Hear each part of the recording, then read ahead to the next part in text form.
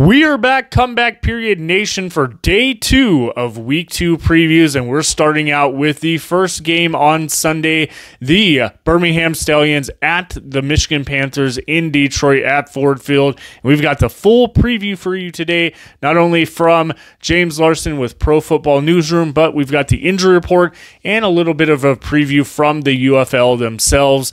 Let's go ahead and dive right on into this without any further ado.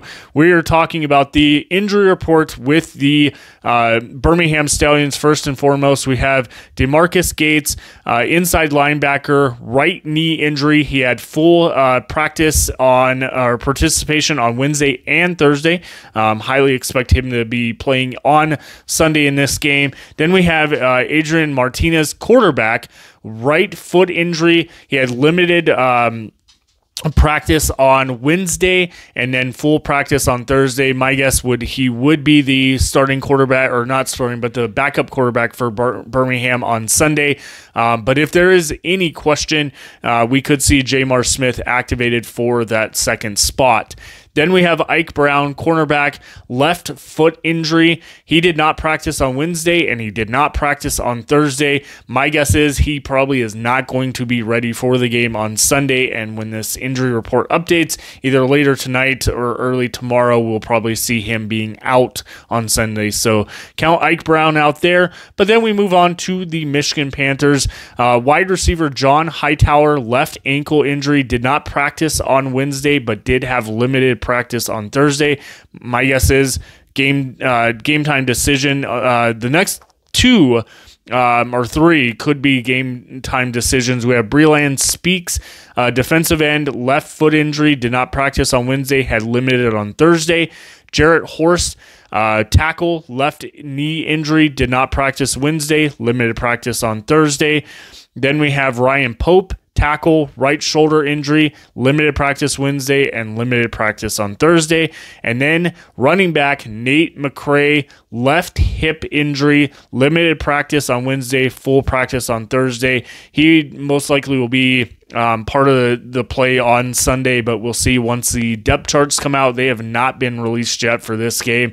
I'm expecting later today, most likely. It's usually about 48 hours prior. They have been pretty good about that with yesterday's games. We got those in time. So let's go ahead and move over to the UFL's notes of this game. And they are going back to last week with one of the most history-making plays in the UFL last week and almost in football. And that, of course, is none other than Michigan Panthers kicker Jake Bates. He kicked his way into football history after drilling a 64-yard field goal with 3 seconds left in the game against St. Louis in Week 1. The 64-yarder is tied for the second longest field goal in professional football history, only behind Justin Tucker's 66-yard field goal, which he connected on in 2021 at that exact same location in Ford Field.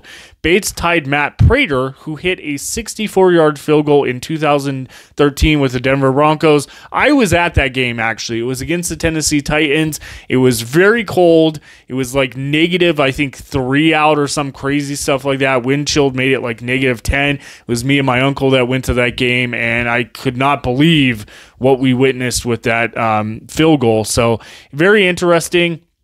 But then what makes Bates' field goal even more impressive is the fact that he had not kicked a field goal at all prior to this kick.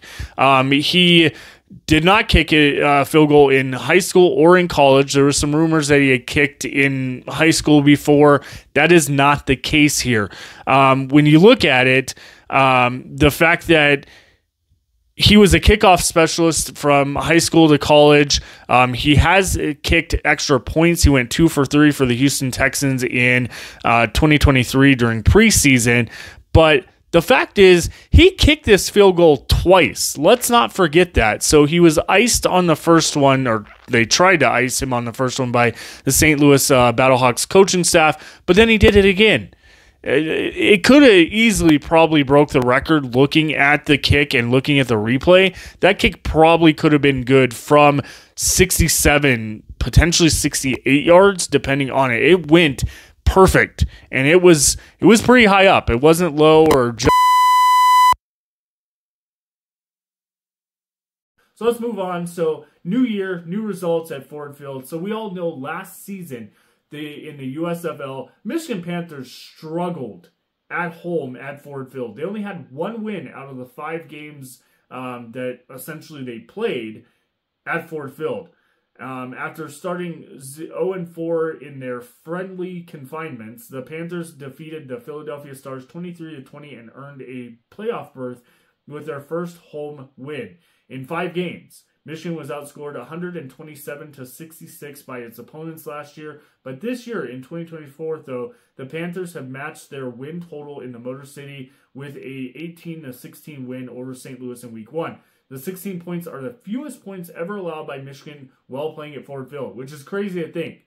In just a year, in what they've done to kind of get themselves back. Now, of course, if it wasn't for that kick, they wouldn't have won that game. So we've got to give credit where credit is due to Jake Bates on that, and just the fact that he got them to where they're at with that win. So let's go ahead and dive into James Larson's preview of this game. Week 2 of the UFL continues with what will be an intriguing matchup between two 1-0 teams. The Michigan Panthers host the Birmingham Stallions with an opportunity to take control of the USFL conference depending on who comes out on top.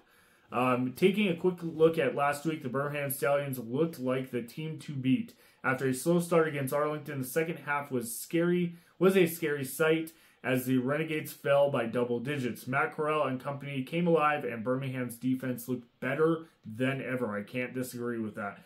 Michigan, on the other hand, had an unbelievable finish against St. Louis when all looked lost with less than a minute to go. We've all heard the story by now, and we just talked about what Jake Bates saved today. The Panthers got away with one late, but will have to show signs of improvement this week against the back-to-back champions. Now, when we switch over to quarterback play, Matt Corral seemed to figure things out pretty quickly on Saturday. Not surprisingly, it took him a few drives to get his legs under him. Once he accomplished that, the Stallions took over control and never looked back. And I said that. I knew if the Stallions got their game on front, when the media went back to the press event with Dwayne Johnson, it took a little bit of time for him to come in after kickoff. And we had a TV monitor in there watching. I said, I told everyone, once the Stallions get their motion going, this game's over with. And that's exactly what happened. So, all right, a little bit of a technical difficulty there with the cord on my mic fell out. So we're back here. Anyways, so it wasn't we'll start over. Corral's sole interception of the day wasn't even his fault, as the ball slipped right into Deion Kane's hands. According to PFF, Matt's offensive grade was a 77.5, and his passing grade was even better at an 85.6. The former third-round NFL draft pick is already looking like an MVP candidate for Skip Holtz if he can continue to keep growing from week to week. Now, it is expected that Adrian Martinez will be utilized. His legs resemble that of Alex Magoo, and Holtz loves to use two quarterbacks, so prepare to see Adrian take a drive or two on Sunday. Michigan's defense performed quite well against McCarran, but will have to face the dual threat abilities of Corral and Martinez. Now, of course, with that, as we talked about, Adrian Martinez, quarterback, had a right foot injury and was limited practice Tuesday, Wednesday, and in full practice yesterday. That could be a little bit of a concern. Even if he is healthy, that could be a concern that he could essentially re-aggravate that injury, which could activate Jamar Smith at that point. So keep an eye on that. But as for EJ Perry, there is some work to do. He had the lowest PFF grades of any quarterback this weekend and committed 5 turnover-worthy plays, more than double of any other UFL signal caller. Now, it wasn't all bad. Once Perry remembered that he could use his legs instead of trying to play hero ball, Michigan's offense began to get it going. That second half was impressive as EJ continued to put the Panthers back in the game, even after taking some major shots from St. Louis. Against an opportunistic Birmingham defense, Perry can't afford to make those mental mistakes, especially early.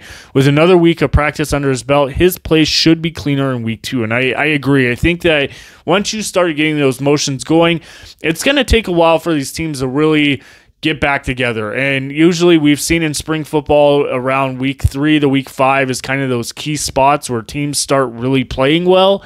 But again, in a 10-week season, can't really fool around with that. And we've kind of seen that with spring footballs in the past with the USFL in 2022, 2023, XFL in 2020 and 2023. It's just how it goes. I think they've had a lot more advantage this year with the practices and everything like that, and team rosters kind of coming back together from former teams, things like that. One thing here, though, is standout playmakers. Birmingham has such a complete offense across the board. After his early drop, Deon Kane became a go-to guy for Corral, and that should stay the same this week. He totaled 66 receiving yards and a score this week, past weekend. Jace Sternberger was relatively quiet with 2 catches for 32 yards, but it's only a matter of time before he starts putting numbers up like he did in 2023. The running back tandem of CJ Marble and Ricky Pearson Jr. proved to be one of the best in the UFL. The two combined for 98 rushing yards and also made an impact catching the ball out of the backfield. Pearson in particular had an excellent day with an 88.1 offensive grade per PFF. The Michigan Panthers are going to continue to lean on running back Wes Hills, who had an outstanding week 1 performance. Hills led all rushers with 85 yards and sparked a couple of their scoring drives against St. Louis. Now, of course, their wide receivers have to find a way to get more involved. Now, part of this is Perry getting them involved, but generally speaking, Michigan doesn't have that wide receiver 1 that pops off in the depth chart. Devin Ross and Marcus Sims both made some impressive plays, and one would hope that Perry will target John Hightower a bit more this weekend. Hightower only saw 19 snaps, but made arguably the most clutch play of the day with a reception on 4th and 6 during their final drive. Now, again, going back to that injury report, Hightower did have a left ankle injury and did not practice on Tuesday, Wednesday, and had limited practice on Thursday. I still think it could potentially be a game decision if he'll play or not. So keep that in mind for Michigan with James talking here about he needs to be targeted. He may not even be playing. So keep an eye on that. That could be a sign of a weakness for the Michigan Panthers. 2 stout defenses. So the Michigan Panthers came away with a win in week 1 due to their defense efforts. Their defensive line and front 7 as a whole set the tone for St. Louis. Set the tone. St. Louis could not run the ball, which led to the Battlehawks being backed up often and early.